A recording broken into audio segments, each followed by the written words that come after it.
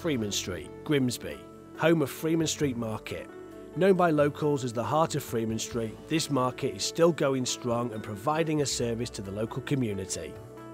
Over this series, we take a look at some of the lives of the people who rely on this market to provide themselves with an income for themselves and their families.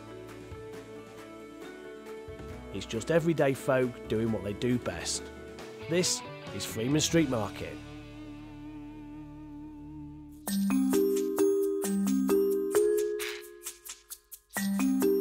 Freeman Street Market, Grimsby, 6 AM. Whilst many of us are tucked up in a warm bed, the market traders begin their day, and this tradition has been taking place in Grimsby since 1873.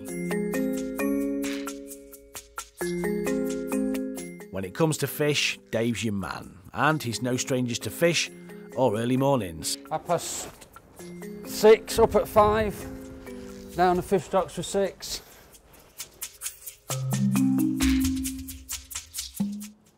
Fridays is fish day, isn't it, for most people, although we do well on, Tuesdays is very good as well. This is Rick, another one of Freeman Street Market's characters. Get up at 3:15, leave the house, leave Boston about 4:45. Rick owns Lovelace Flowers of Boston, but there's something about Freeman Street Market that keeps him coming back. It's been in the family thing. My uncle had it before us. We've grown up since we was started on the markets when I was about 8 or 9, going with my uncle. Just continued. We'll get all sorts of people come. We get some plenty good characters. Now, for those of you who know Freeman Street Market, Tony owns Fruit World, and you could say it's right at the centre of the market. Originally, the store started in around about 1926 with my uncle's family, Tommy Turner. Tony's another familiar face, not just on the market, but also around the town. Then basically in the 70s, late 70s, my father took over because my Uncle Billy then went to make billiard tables and snooker tables, Turner's Billiards, and then I joined my father back in 1980. You may be wondering how a man called Dave comes to be owning and running Fred's Fish. So Dave, where is Fred? Fred's dead, I'm afraid. So, I didn't know Fred. I've only had the business since August.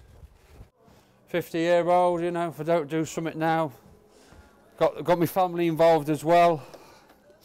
I've got my son, who's the director in the business as well. Got my wife, who's a director in the business as well. I've got my daughter doing my book work. A lot of character on the market, I feel. So whilst we leave Dave on Fred's Fish setting up for the day, we catch up with Rick, who's still unloading.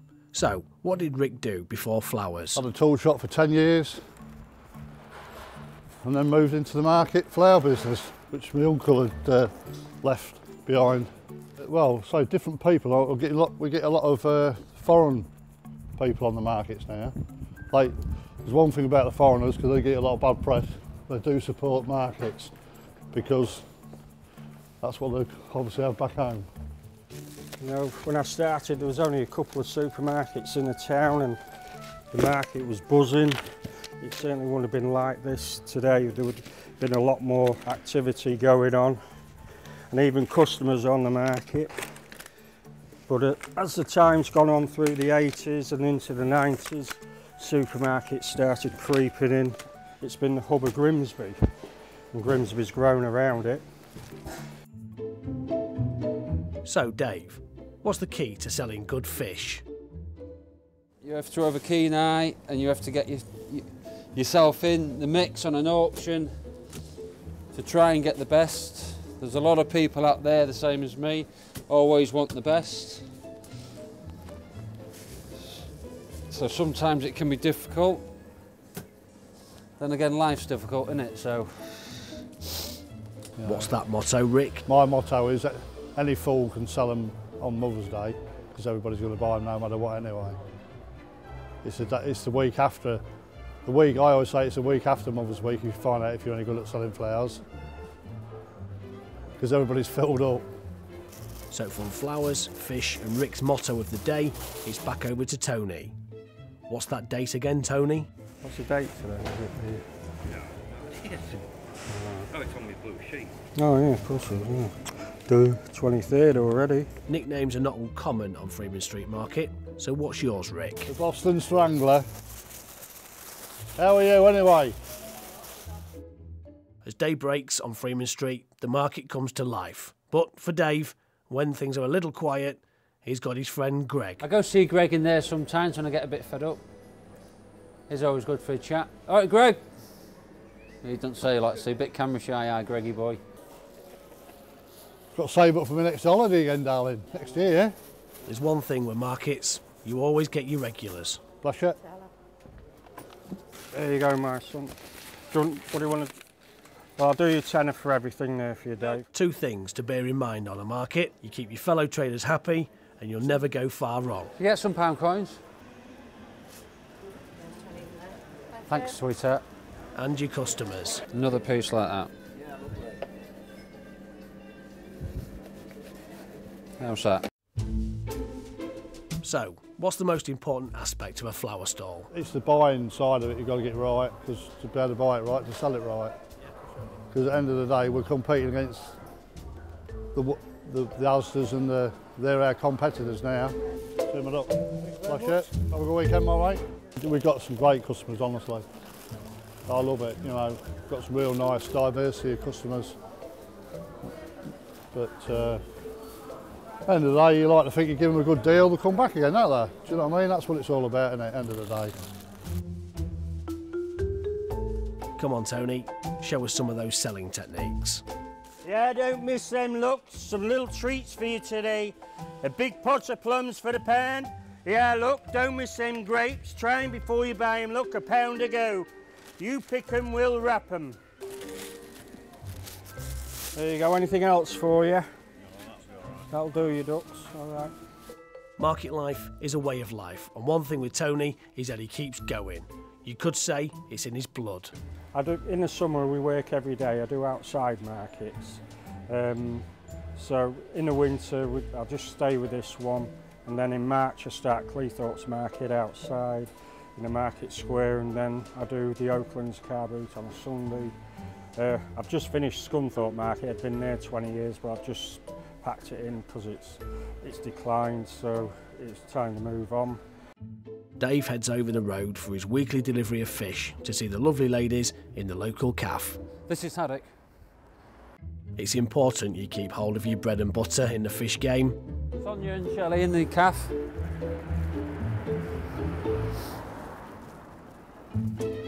Morning, ladies. Yeah, every Friday they have the fish for the old days. This is a big one. As well as working hard as a market trader, it's also important to bear in mind you still need an interest. Big Newcastle man, this lad. There's well, they used to be when we were playing, weren't they? When it was Leeds to Newcastle, we went at it many times, have we? No. Hey? I remember when I was a kid when they used to win every year.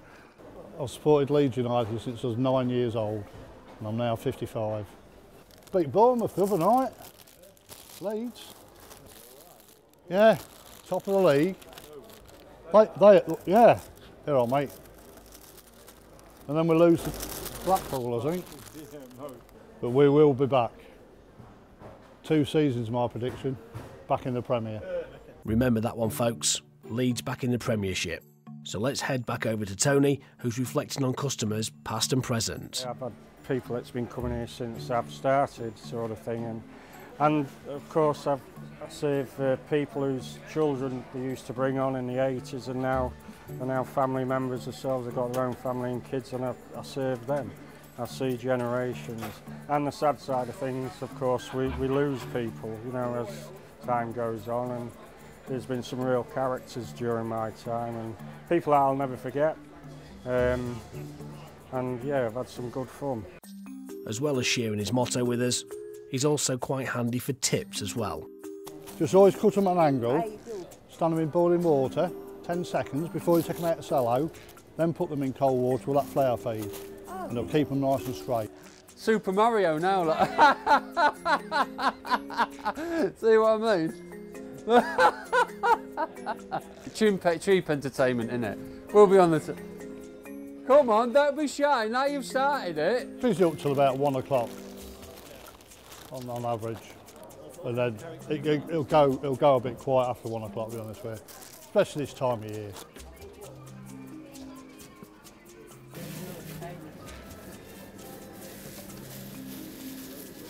Interaction is top of the list when you're a market trader. There you go. I'll just get that lady here, fish cakes. There you go, Cheryl. We religiously will not work Sunday. Don't believe in Sunday working at all. No, I don't want to do Sundays. Don't want to do Sundays, no. Church down on Sunday.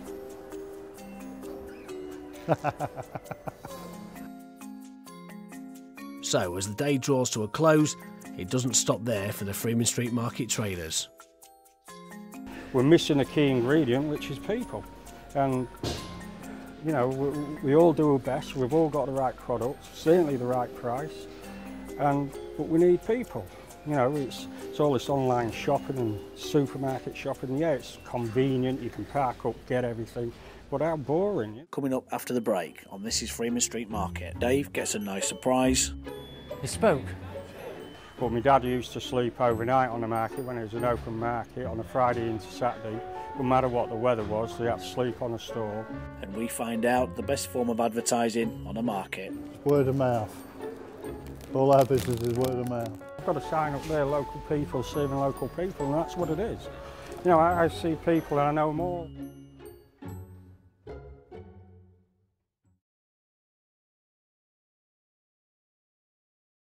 Just a regular morning for Dave on his fish stall, until now.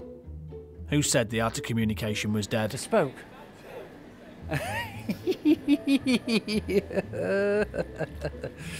He's in a mood. Eddie, how do you fancy being on the telly? You are? How you going, Eddie? Maybe not. What's with Eddie on telly?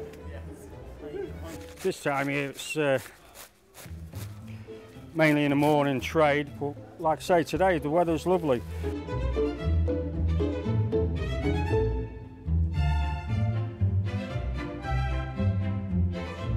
But February, it's notorious for all the bills come in. You know, your gas, electric, your water bills, all that sort of thing, and it wipes them out a little bit. So February, we're so used to it being a bit of a quieter month. As we said before, who said the art of communication is dead? Certainly not Dave. Yes, darling. There are 10 crab sticks. You certainly can. Is there 10 in there? I think there's 10 in there, darling. What's that, darling? Hotels? £3–4, darling. Got a bag?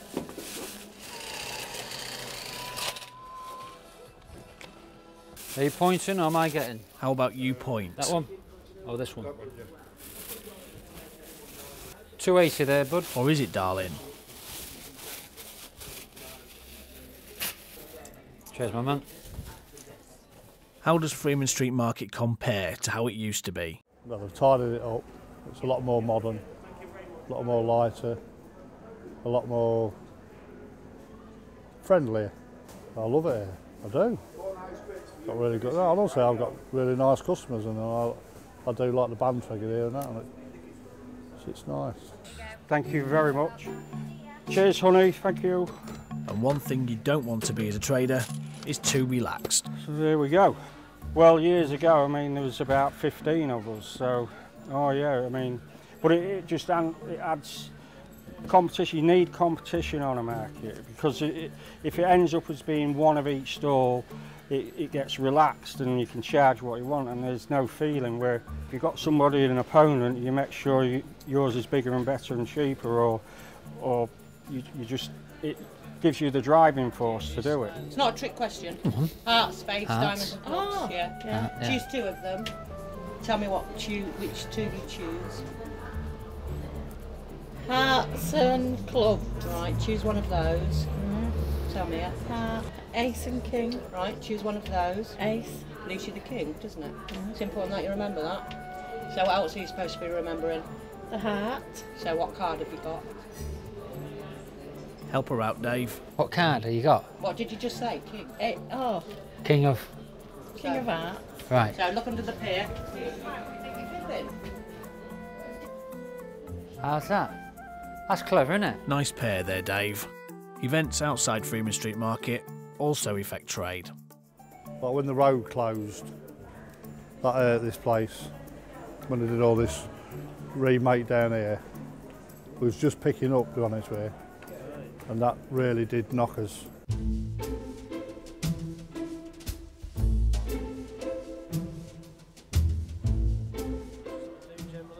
Well, what I'm doing at the moment, I'll start getting ready as much as I can for tomorrow morning. Then we'll have a deliveries tomorrow morning just to top everything up. Going away wise, we just put like the outs and stuff away. Fortunately, it's all lockable, so we can lock the stall up. Years ago, we had to either sleep overnight, before my time, I must say. I mean, to earn a fortune, you want to be in London, obviously, because you get more money for your product. But.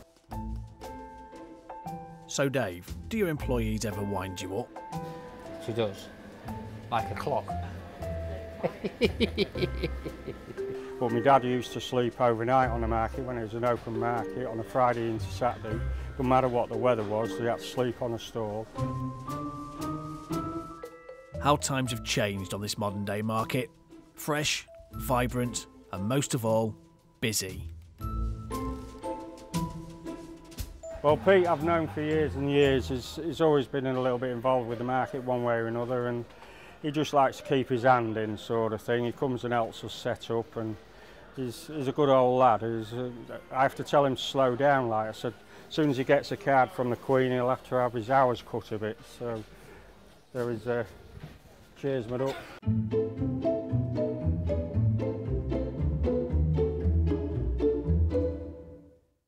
The market has thousands of people passing through its doors every single week. And long may it continue, as it's the hub of the area and has been serving the community well for a very long time.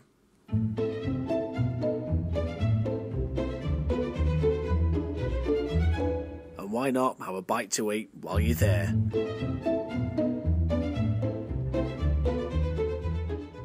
One thing with Freeman Street Market, you'll always find what you want. So what's the best form of advertising when working on a market? Word of mouth. All our business is word of mouth. Social media? Too much rubbish involved in it. Fine. OK, Rick, that clears that one up. So it's back to Dave. What does he like to do on his day off? I'm going to get a Sunday off. That's it. But no. Yeah, we go out for, yeah, that's it basically on a Sunday. We go out for lunch, me and the wife, and family, you know. And that's it. I mean, the difference from this is the hours, obviously. I mean, when I was just filleting, I could be home at dinner time, I could be home at 1 o'clock, 2 o'clock, you know.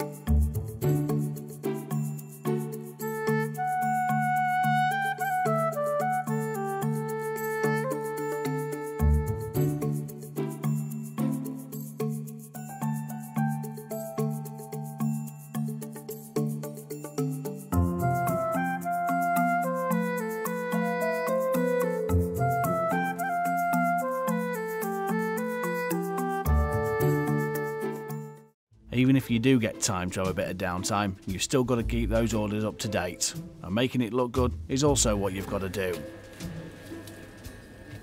First sort of like year, so I'm pretty new to this sort of like side of things. Not new to the fish game, but this side of things I am. Whether it's fish, flowers or veg. Well, I've got a sign up there, local people serving local people, and that's what it is. You know, I see people and I know them all, majority by name. I know the kids' names, and it's like I said to you before. We watch the kids grow up, and then they have a family, and they bring the kid. We're probably looking for a new generation of customers now. Not being, you know, sadly, a lot of our old die-hard regulars have literally passed on. You know, the last few years we've lost a lot of really good customers. It's totally different for me, this. So I do enjoy, you know what I mean? I do enjoy it. I do enjoy meeting the people, the regulars and that, like, you know, what come down. So but it's just different. I mean, from just filleting all the time, you know what I mean? Basically what I've done all my life. The easiest thing to do is charge too much for stuff. And that's what everybody does. I buy at what and I want to sell at what I want to sell. I'm not too fussed. I mean, I like to think I do my buying right. I buy a lot of stuff and I try and pump it out as cheap as I can, because these boys aren't my competition. We're one big family on here actually. There's no aggression or anything like that. It's the supermarkets that I have to target. They're my people. I have to get coming. I have to target them and be in competition with them. There you go, sir. Thank you very much.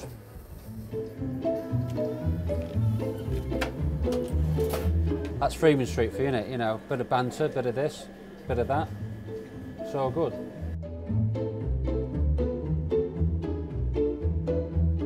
That's the good thing about markets, the centre of the community where you can make new friends, share conversations and bring back memories, whilst doing what you do best.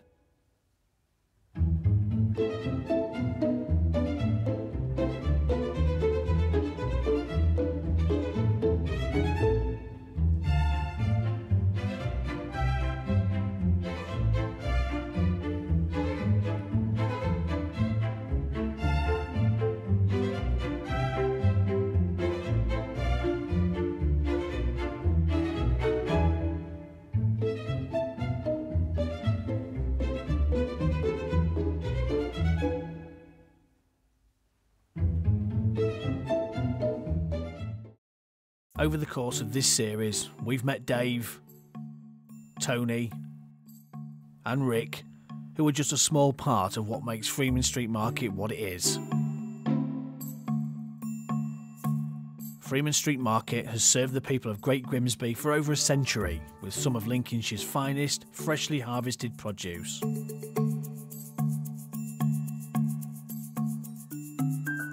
It's like one big family on Freeman Street Market, where everyone works together to achieve one thing: happy customers. And happy customers will keep coming back. Super Mario now, like. See what I mean? Early mornings, long days, hard work and commitment is what you need to succeed on a market.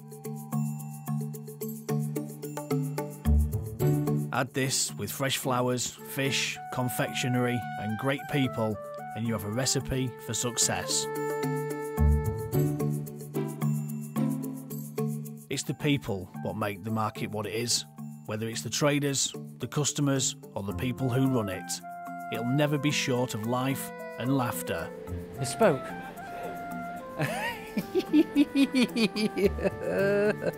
So next time, ask yourself, have you given it a try?